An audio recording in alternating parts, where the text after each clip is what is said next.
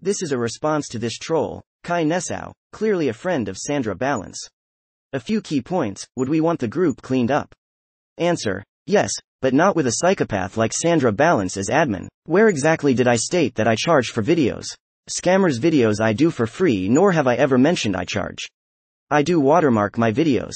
And stealing, you fucking troll, is when you get nothing in return, so how is charging to make a video stealing? Again, Sandra Unbalanced isn't a good admin for any group, and no, I do not have two accounts. My cousin, as stated in my comments, has the same name, and yes, we are both animators and programmers. And since you can't read or watch, all my proof is posted in my videos of how pathetic she is, and any group she admins would be the same. Everyone should block this fucking troll, defending the psychopath Sandra Unbalanced, and her outrageous posting of her group and wanting to be admin of this group.